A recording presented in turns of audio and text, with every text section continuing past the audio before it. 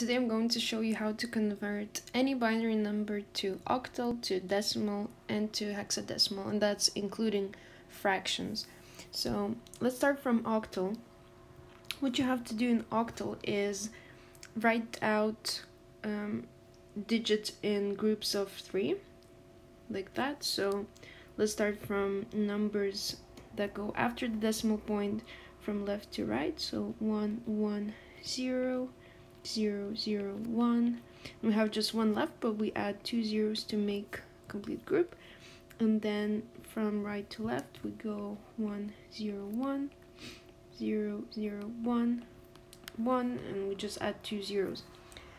Now you have to write out 2 to the power of next to each digit. So 2 to the power of 0, 2 to the power of 1, 2 to the power of 2.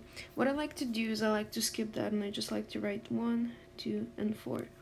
So 4, 2, 1, 4, 2, 1, 4, 2, 1, here, and here. So now for each group, you just have to write the sum of numbers which are under the ones. So this would be 1. Here we just have 4. Here we have 4 plus 1, so that's 5. Our decimal point, here we have 4 plus 2, that is 6. Here we have just 1, and here we have just 4. So there you go, we've got 1, 1, 0, 0, 1, 0, 1, 0.1100001 in binary equals to 145.614 in octal. Let's move to decimal. So in decimal, you don't need to group anything at all.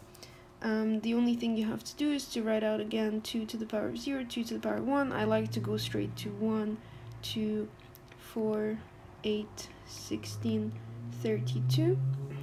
And here you have, starting from 2 to the power of minus 1, 2 to the power of minus 2, 2 to the power of minus 3. So let's check which numbers here are under 1. So that's 1 plus 2. So here's 0, so we don't need. 8 we don't need. We need 16 and we need 32. So the sum is 32 plus 19, and that is 51. And here we have 1/8, because 2 to the power of minus 3 equals 1/8 basically. So 1/8 equals 0.125. So we just write here after decimal point 125. So 1100011.001 in binary equals to 51.125 in decimal. And now hexadecimal. So here we have a hexadecimal number system, and you will see where we will need this. So just like with octal, you have to write out digits in groups of 4. And that's the only difference, that it's in groups of 4 and not 3. So 0, 1, 1, 0, 1, 1, 1, 0, and then you have 1, and we just add 3 zeros. And here as well, 0, 0, 1, 1, 0, 1, 1, 0, and we have 0, 1, and we just add 2 zeros. And again here we write out 2 to the power of 0, 2 to the power of 1, 2 to the power of 2, and 2 to the power of 3. Or I like to skip that and just write 1, 2, 4, 8.